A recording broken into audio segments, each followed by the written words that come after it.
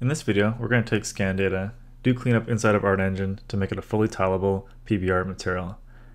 We're going to start off with a rectangular baked data set at 2 meters by 1 meter. And with the magic of seam removal and some color matching, we're going to come up with a fully tileable 2 by 2 material. I was a little worried processing this one. I actually thought that I'd have to go and use the clone stamp tool to fix this thing up. But ArtEngine actually handled the seam removal quite well on a structured pattern like this. Alright, so here's the 3D reconstruction of the surface inside of 3D Zephyr. So you'll notice that it's more of a rectangular area. So I've thrown this into Maya and created the baking surface for that. So we're going to reproject that onto a rectangular surface. I've already gone ahead and baked these guys out, and so you see kind of the top half is missing. So what we're going to do inside of ArtEngine is take the bottom half and kind of fill up the space and make a tileable version of itself. Because we're going to be moving the height data around, I'm only going to be using the albedo and the height, and then we're going to regenerate the normal map and ambient occlusion inside of ArtEngine. So here we are inside of ArtEngine. Just going to drag and drop those two maps in, quickly compose it. So now we're just working with the albedo and height as a single node. You'll notice that we have a clear seam along the side borders here. So what we're going to do first is use the free transform and transform the entire material 180. That way we can kind of fill up the top section there.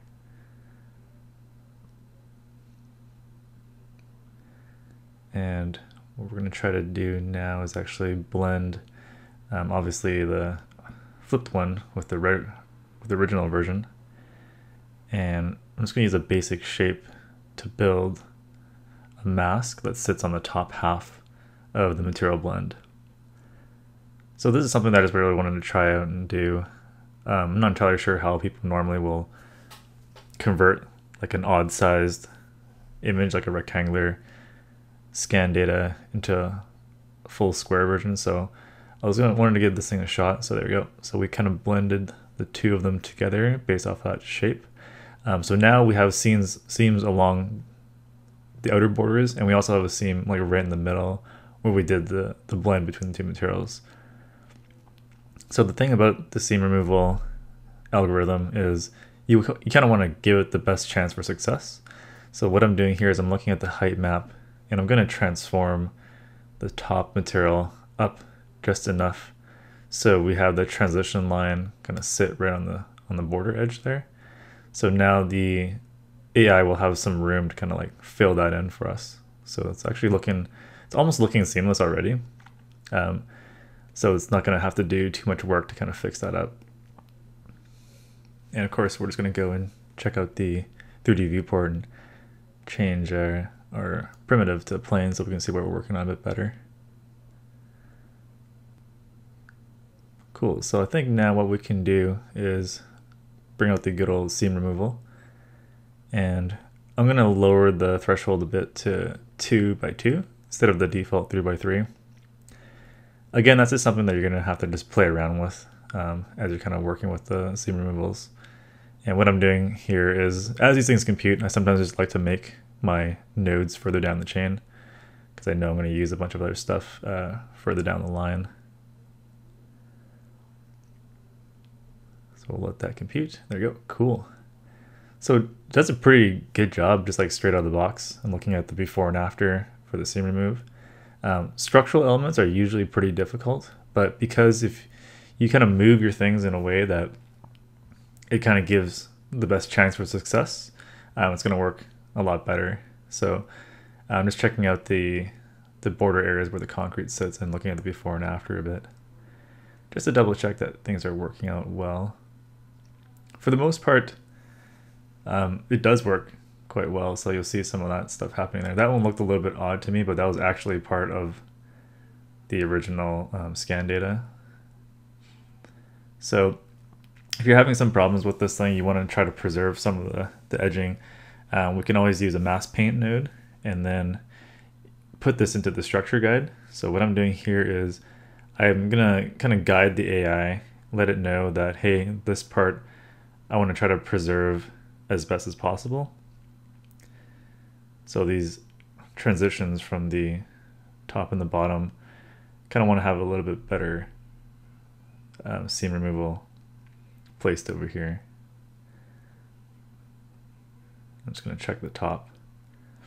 So the top's bleeding over. I'm just going to pop that into seam removal in the structure guide and then let it run again.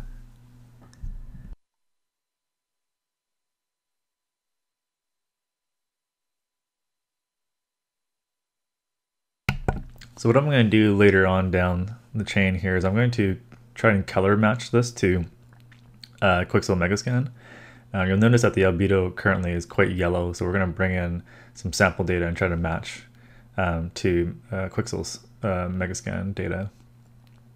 So I'm just looking at the seam removal now with the structure guide, and it's, I think the original was actually looking pretty good, but this one's looking a bit better, I think. So I kind of noticed that odd spot there. So if you're ever having problems with that, you'll notice I was actually pressing the new seed a few times, and that will actually generate just like another new seed of the seam removal, which actually worked a bit better. So it kind of got rid of that weird stepping section that was sitting in there. And I'm just setting up my output node for later use.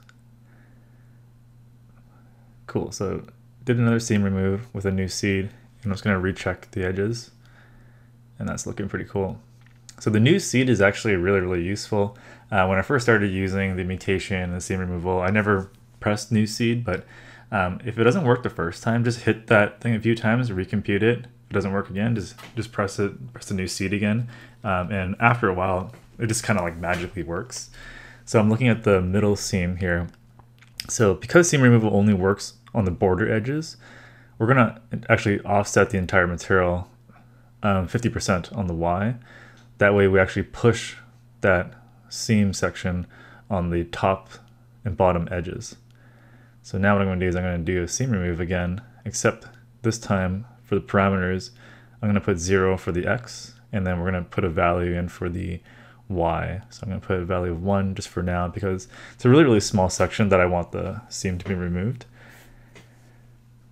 So don't forget that you can unlock the seam removal axes to kind of put individual values for the X and Y. And I'm just bringing out a mass paint node here because I know that I'm going to need to clean out some of the kind of garbage data that was originally in this later on. And there we go, that's pretty cool.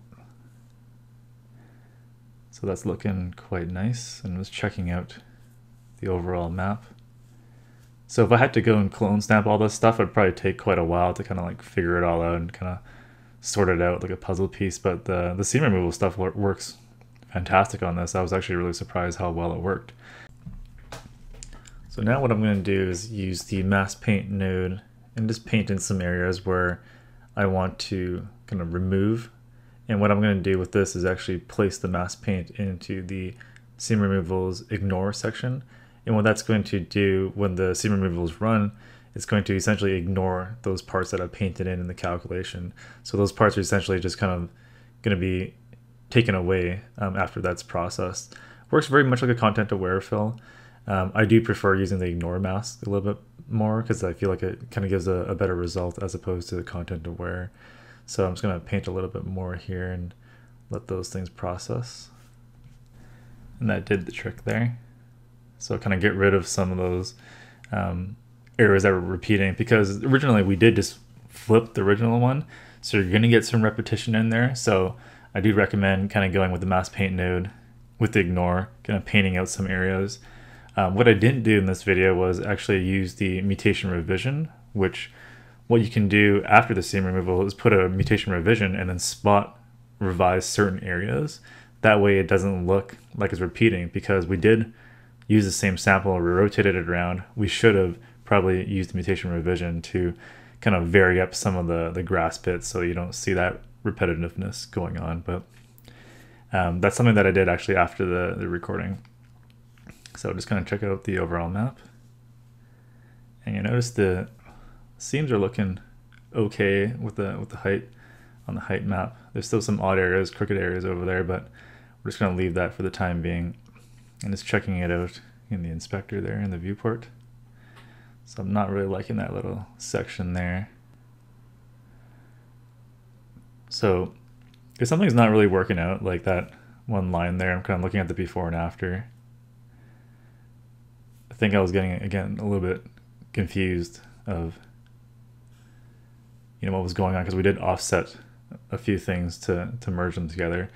So instead, what I'm going to do now is actually just do another mask paint and place this in the structure guide, so we don't have any kind of like crookedness from the concrete sections that we're merging together. So I'm just going to go ahead and paint those guys in. And I think at this point I noticed, hey, I'm actually painting on the wrong seam removal node.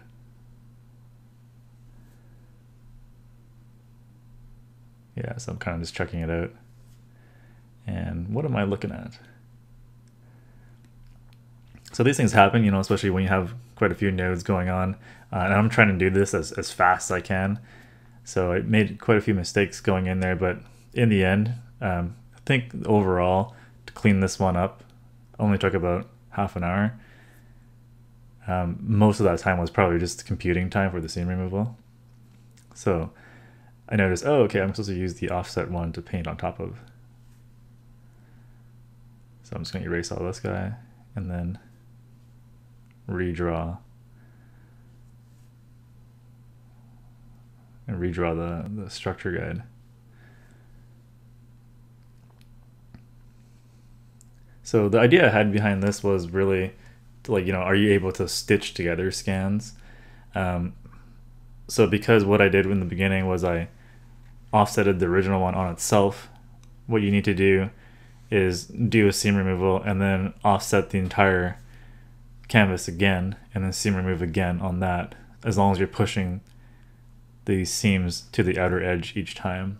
So I'm going to try probably a more, you know, severe case next time.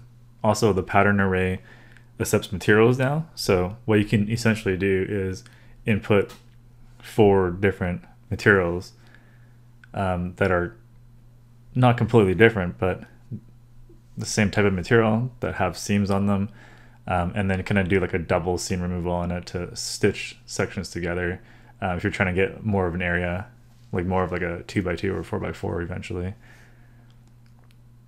So I'm kind of looking at the seam remove here again. Definitely a little bit weird looking. So again, so that part didn't really work out, so all I did was go and press new seed a few times. I don't think my mouse was recorded, unfortunately, during that time, but the new seed is located on the seam removal node on the right side. So here I am just bringing in my Megascan data, which I'm going to color match to the albedo, and also use something called the roughness transfer. I'm going to try that out. And what that's going to do is going to try to match the roughness values from one map to the next. I've never used that one, so this is the first time I ever tried it out, so I just wanted to check it out.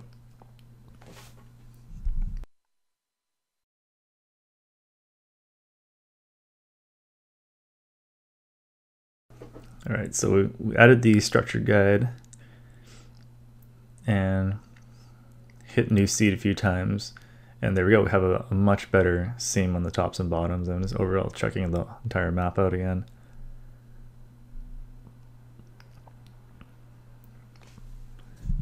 So the next thing we need to do is, because we're only using the albedo and height on my seam removal, I'm going to change the output type to bitmap, and that's going to expose the 2 nodes so I can kind of grab them and work with them.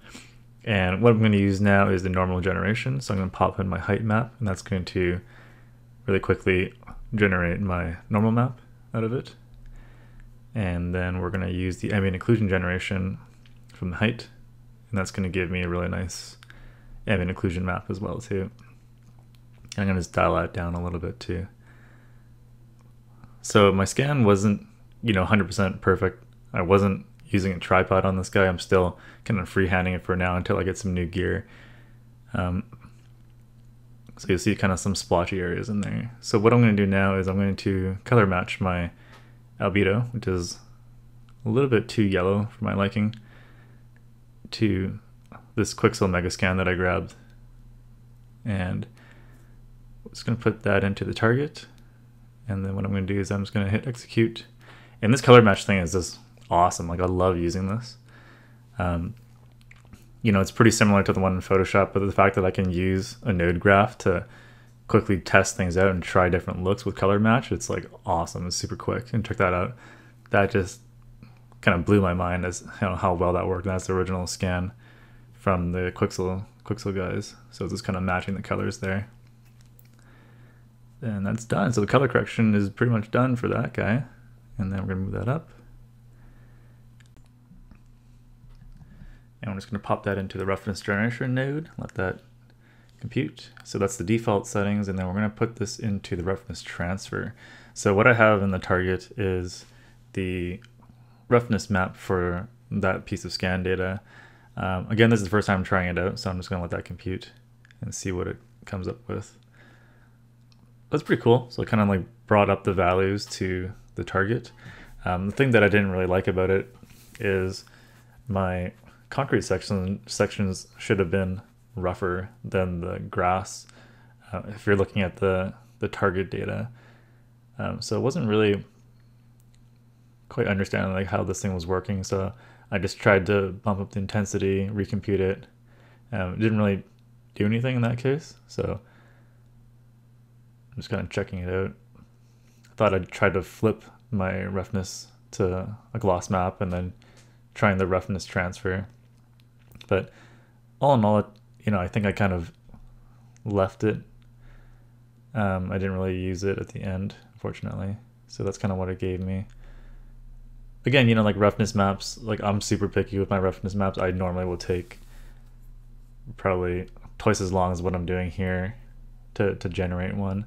I'll also overlay, you know, like a bunch of other grunge maps on top of the current data that I have. I usually won't just use the albedo map to build a roughness map, but to get something out kind of quick and dirty, you know, it definitely does work. So I'm just kind of checking these guys out, you know, what it's actually doing. So still working on the roughness map. Just going to regenerate the roughness transfer node. I'm just experimenting here. So I'm just trying to, you know, possibly invert it to a gloss map and plug that in and see what happens. Roughness maps, you know, usually are really particular to the surface and whoever's working on it. You can really tell a cool story with a nice roughness map. Normally, I wouldn't just use the albedo map. I would overlay a lot of grunge maps and imperfection maps on top of the base layer. But in this case, I'm just trying to whip out something quick and dirty here. So I'm using the levels node now to try to get something closer to the Megascan roughness.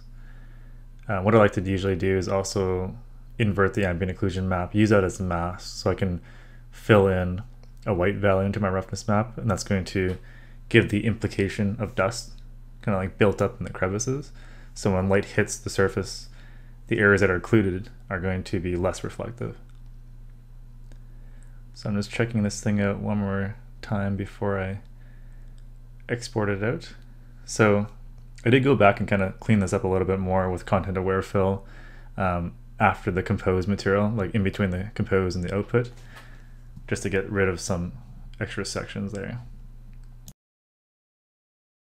Alright, so here's the finished material inside of Marmoset Toolbag.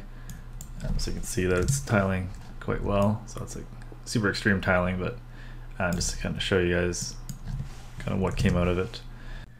If you're curious about how to use ArtEngine, I posted a link below to my playlist of tutorials, from how to use seam removal to mask paint to mutation and other features inside of the tool.